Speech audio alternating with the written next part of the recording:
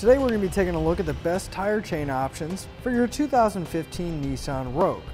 Now we're going to have three different options of styles of chains, but all of them are going to be SAE Class S chains, which means they're going to work well with vehicles with limited wheel well clearance. Now the biggest difference is going to be the design of our chains here. Now this is going to be our cable style roller ladder pattern chain.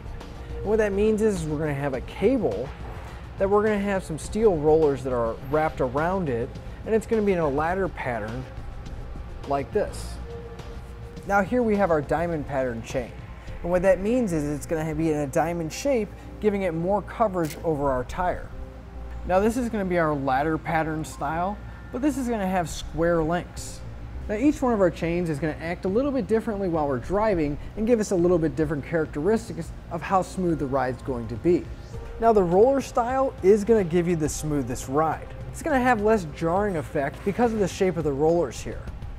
Now this is going to be the second smoothest chain, and it's going to do this because it does have square links, but it's in a diamond pattern and the links are rather small.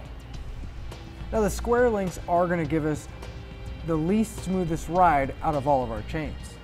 Now even though each one of our chains is going to have a different amount of smooth ride to them, each one of our chains is also going to give us a different amount of traction.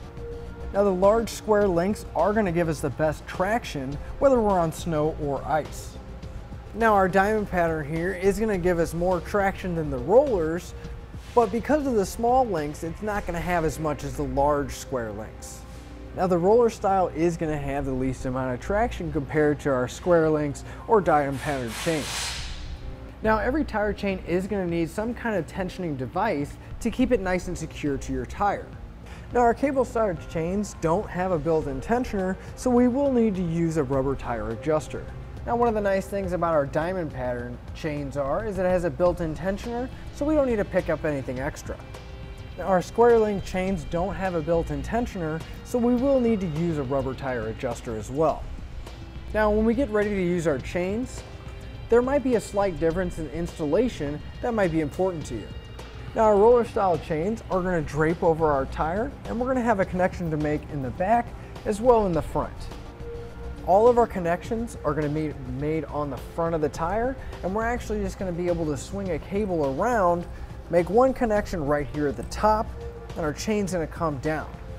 Now what's nice about it is that we don't have to crawl underneath our car to make any connections.